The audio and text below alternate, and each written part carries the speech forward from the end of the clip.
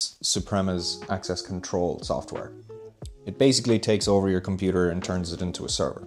So what I would recommend is that the computer have a static IP address. You install BioStar through an Ethernet connection and make sure your Wi-Fi is turned off, or else the software will take the information from the Wi-Fi adapter and not the Ethernet adapter. Once it's on the network and you have a static IP address, this is your basic layout. So as you can see, there's some access denied from tests that we ran earlier. But from here you can run reports, muster reports of people on site, clock in, clock out systems, time and attendance, and you can also add devices, users, and based on what kind of access controls, permissions that you can give your users can all be done on the fly. So once the computer has a static IP address, you can set a universal gateway that whatever computer is connected to the same site can contact the BioStar 2 webpage. So a little bit about it as well. So to add your users, you go into users, add user, and fill in their credentials. So we'll just name this one test, department or email, test@test.com. Department, you can specify whatever. So I'm just going to call this KD team. ID auto-populates. Title and role and position. Telephone. And then what kind of group of users that you want to have. So as you can see, we've split the whole store, sales department, and tech department. So we'll add this one to the tech department. You can specify your period as well. So at what date the current time on the computer runs to, all the way to the end date. By default, this reads out as about 30 years. You can also add a photo. Now, permissions is another thing that I'll get to, but also the main point here is your credentials. So we can have in certain dummy devices connected to our core stations, we can input a PIN that will allow keypad input.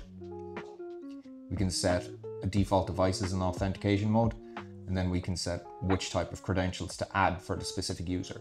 So if we want to add a fingerprint, face, visual face, card, mobile, or QR barcode for the air fob systems.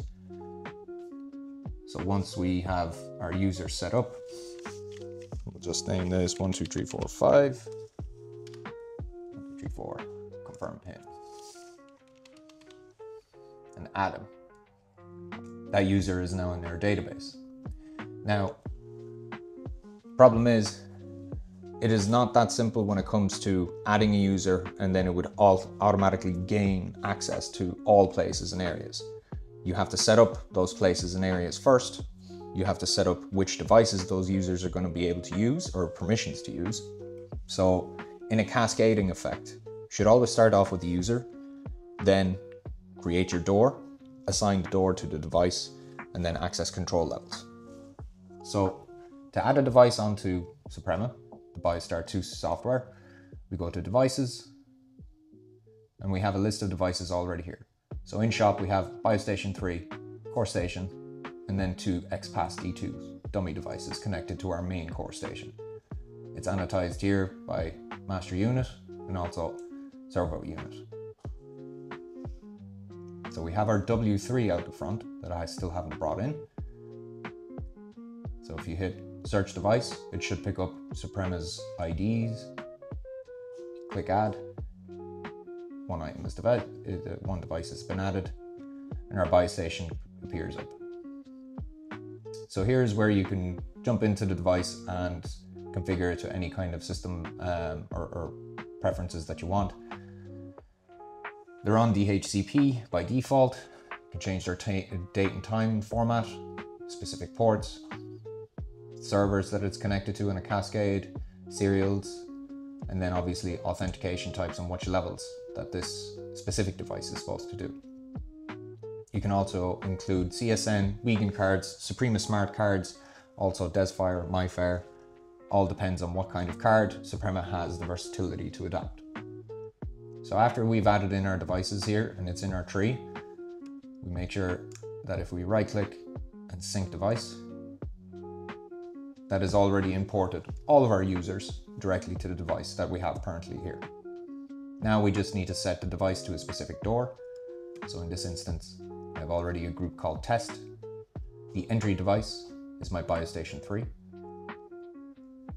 So I'm going to set up another door for my W3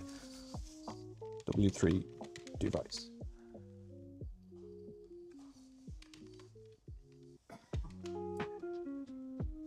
You want to make sure that the group is in all doors. Entry device is my BioStation, or sorry, BioEntry W3.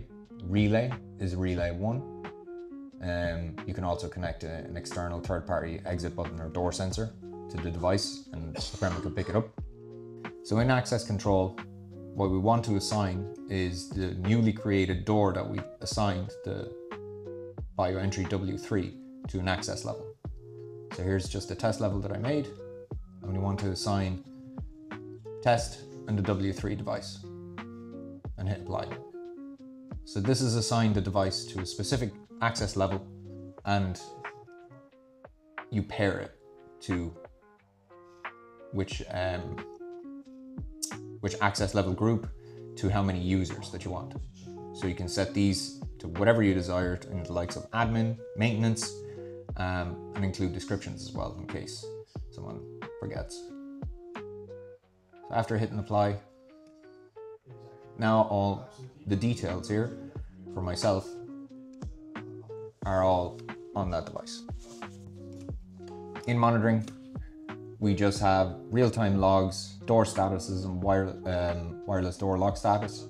So this is just a basic overlay of who's clocked in, who's clocked out live on the event logs.